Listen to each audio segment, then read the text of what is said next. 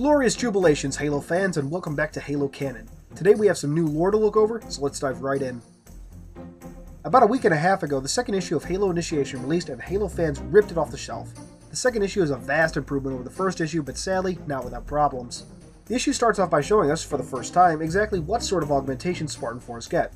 These augmentations combine invasive procedures and chemical injections, much like the original Spartan 2 augmentations.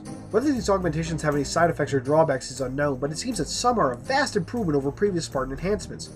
Along with classics like enhanced muscle, nearly unbreakable bones, and enhanced night vision, Spartan 4s also have their lungs lined with a polymer that allows them to process toxins. They also have their entire pancreas replaced with an artificial organ. What it does is thus far unknown. Now, as exciting as it is to finally get some details regarding the Spartan 4 augmentation procedures, I would still like to see some quantifiable data allowing fans to compare the 4s with previous classes. Hopefully, someday. Moving on, the comic ends with insurrectionists hijacking the Infinity and new Spartan 4s picking their armor from the apparently limited selection. This is where we really get into the issues of the issue. Given the security procedures detailed in Glasslands, it seems unlikely that insurrectionists would be able to get Infinity's plans off the ship, let alone sneak back on board. For those who don't know, security for Infinity was ensured by permanently stationing workers on board for several years and keeping a total communications blackout in effect.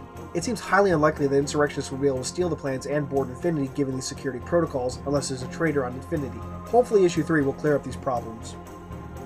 On a perhaps brighter side of things, Monday saw the release of the Halo 4 Essential Visual Guide. I know myself and plenty of other Halo fans have been waiting for this, and boy does this book deliver. Each entry holds a plethora of information ranging from why the Sanghelian Jackals look so different, to the real names of the Didact and the Librarian, and so much more. Spoilers. Sangheli armor looks so different because most of Joel's Sangheli forces are from Hesturus. The Jackals look so different because they are from, or descended from, the continent of Ibish on Ian. Kigar from this isolated continent retain their species' reptilian heritage more prominently. The Didact's name is Shadow of a Sundered Star, and the Librarian's is First Light Weaves Living Song.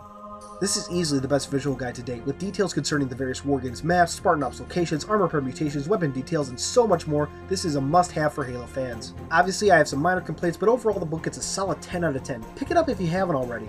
Well, that's pretty much it for Halo news for now. The Forerunner video is almost done and will be up sometime next week. This has been Halo Canon. Peace out.